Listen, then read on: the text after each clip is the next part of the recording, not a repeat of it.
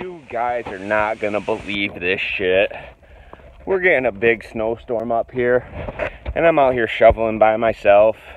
I gotta do these, low income apartment complex, and I'm doing it all by myself. Well, you're not gonna believe this shit, people.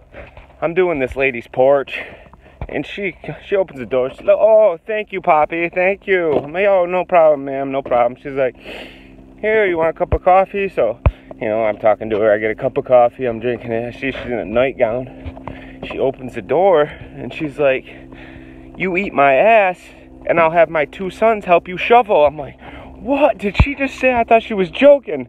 I hear her 2 kids laughing and shit. I'm like, "What did she just say?" She's like, "Yeah, you eat my ass, I'll have my 2 sons help you shovel, because, the faster I get this done, the more money I make."